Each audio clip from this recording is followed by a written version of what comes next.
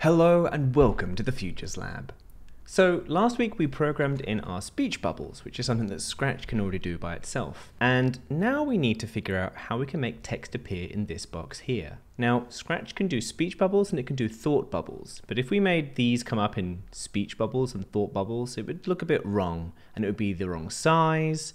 So what we are going to need to do is build our own text engine and create our own font, which isn't actually as hard as it might seem. So in your project, let's click on Paint a New Sprite. Let's call this sprite Text. And I'm going to move this text sprite right here where you can see it. Zoom in and decide what you want your font to look like. First character we're going to make is the number 1. So you could freehand draw this if you wanted, like something like this. Or you could use the text tool here and decide what color and what font up here you want it to be. I'm going to use the pixel font because that's my favorite, and I'm going to make the font white so it stands out nicely on the Undertale black background. This next part's very important. You need to name the costume 1 and then copy the costume. Let's duplicate this here, and we need to double click here and change this into a 2, and then we need to make sure it's centered. Now we need to keep going and do all the numbers all the way up to 9 and make sure we also have a 0. Once you've done 1 all the way through to 9 and also your 0, make sure that your 0 costume is called 0, not 10. It's very important that all of your costumes are named exactly the character that they represent. Okay, so that's the numbers all done. Let's move on to the letters. So the first one we're going to make is A. I'm going to rename the costume up here. Now I'm going to use a lowercase a little a, not a capital A. And I'm also going to make this red so it's easier for you to see. Now this will be case sensitive, so we are going to need a costume for all capital letters and all lowercase letters. So I'm going to duplicate this, and we're going to need to name this a capital A, and we need to change this so that it's a capital A. Again, always make sure it's nicely centered. Okay, well, I'm done putting in my letters. I've done it all in alphabetical order, so it's easy to see if I miss one. So make sure that you're patient, make sure that everything's named correctly, and go all the way to the bottom, and you should have 62 costumes. If you don't have 62 costumes, something's gone wrong. So go back, check all your costumes, make sure you're not missing any, because if you are missing any, then the next bit of code will skip the letters that you've missed. So we've got all the numbers and we've got all the letters. Are we missing anything? Yes, we are missing punctuation. So let's start off with a nice exclamation mark. Let's duplicate, let's change this Z into an exclamation mark. And make sure it's centered, make sure that we rename the costume, and let's make a question mark. Now start thinking about what other kind of punctuation you're going to need. We probably need a comma and a full stop, so let's add those in. When you're making these punctuation marks, remember that some things like a comma, for example, will go below the center, and something else like speech marks will go above the center. Now, if you're using the text tool like I am, you can just center it as normal, just like this. If you're free drawing it, using a tool something like this, then what you probably need to do is manually move this so it's a little bit above the center. Now, if later on in your project you find that there's more punctuation you want to add, that's completely fine. You can just come back and add that costume in when you realize that you need it. But there are 2 more bits of punctuation that we absolutely have to make sure that we do not forget. One of them is the star. Now that might seem a little unusual, but Undertale uses stars at the beginning of a lot of lines of text. And so it's good for you to be able to have that option if you want to do the same in your project.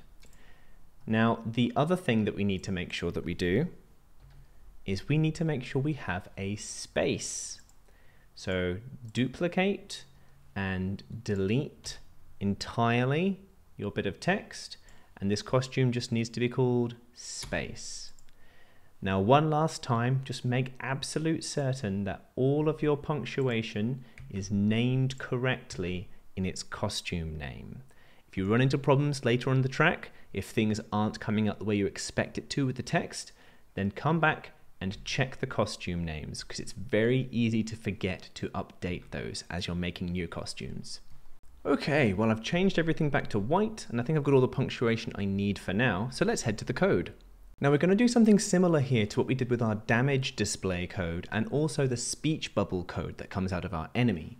So we're going to go to My Blocks, we're going to click on Make a Block, we're going to call this Write.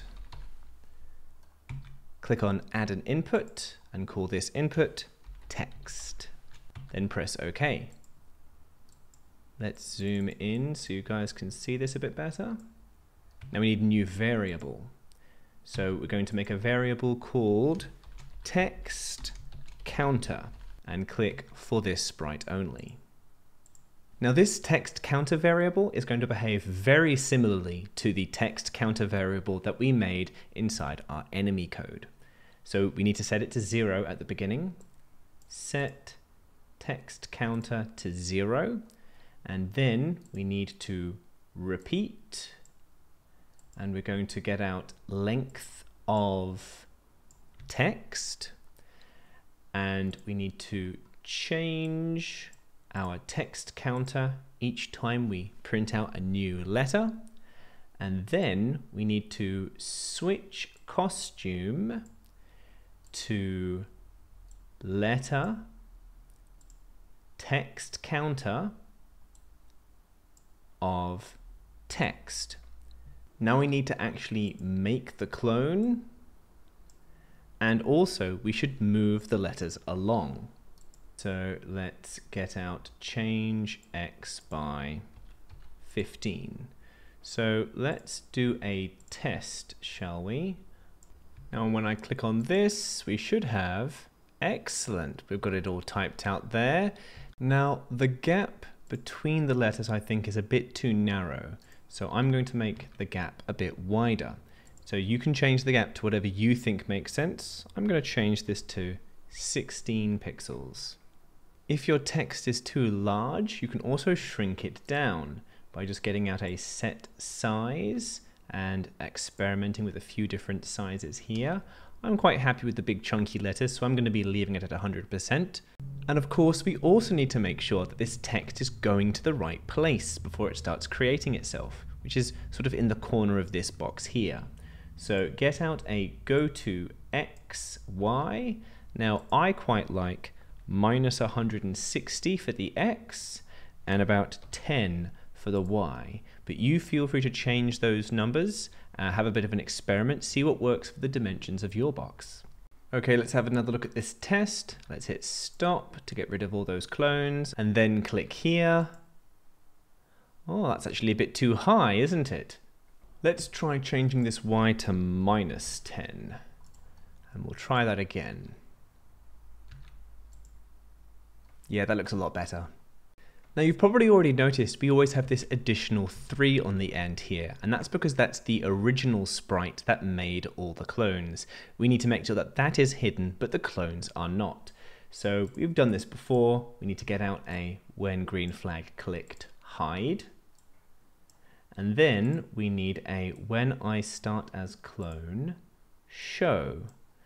Now the way that we've done this is if we have a very, very long message, it won't actually move on to the next line. So if I just click here, you'll notice all the letters on the end just go out of the box and then just sit on top of each other at the very edge of the screen.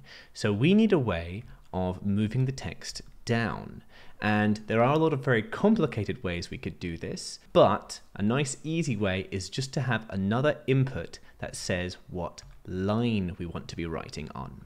So right click on define write and edit, and let's click on text, add a label. Let's call this line, add an input that we also call line, press OK. Now, we need a way for our line input to affect our y coordinate. And when we're writing lots of text, we don't want to have to try and remember what y coordinate works for different lines. So let's figure out the different y coordinates of our different lines, how many lines we want, and get all that maths sorted so that in the future, when we're writing, we can just write it like this. Line 1, line 2, line 3, and we'll know how it looks. Now, if we figure out the gap that we want between our lines, we can actually use these numbers, multiply that by our gap number, and then move our y coordinate down by that much, and it should all work out. So let's get out a multiplied by operator and get out a line input and put it in there like that.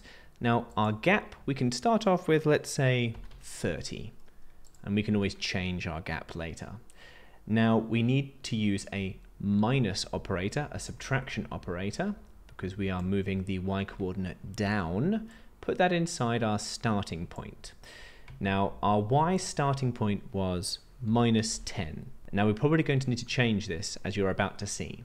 But let's take this multiplied by operator, put it into there. And now let's hit stop to get rid of all those clones and click this.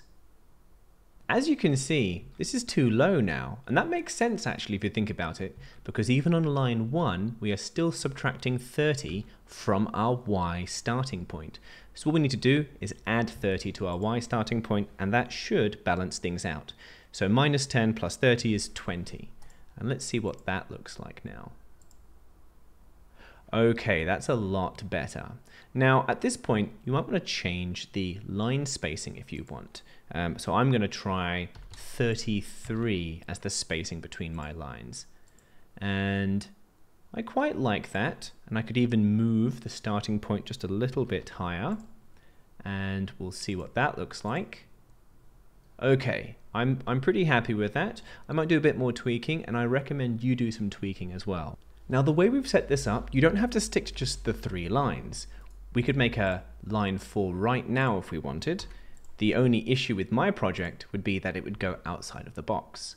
So if you want to have more than 3 lines, all you need to do is change the starting position of your y, move it maybe a little bit higher, maybe set the size of your text a bit smaller. Once your text is a bit smaller, you might need to change the X gap, and of course, you'll need to change the line gap, make this a smaller number. Have a bit of a play with those numbers until you have text of a size that suits your font and suits your game and that you're happy with. Now, next week I'm going to show you how to actually implement this text into various things like ACT and Mercy. But there is one more thing we should do in preparation for next week, and that is we need a way to make sure that we delete all of the text we've just made. Otherwise it will just keep layering on top of each other and create a bunch of clones that we can't get rid of. This is nice and simple. All we need to do is go to Events, get out When I Receive Broadcast, and we're going to make a new broadcast. Click on New Message. We're going to call this Erase Text. Then press OK. And underneath that, we need to make sure that we have a Delete This Clone.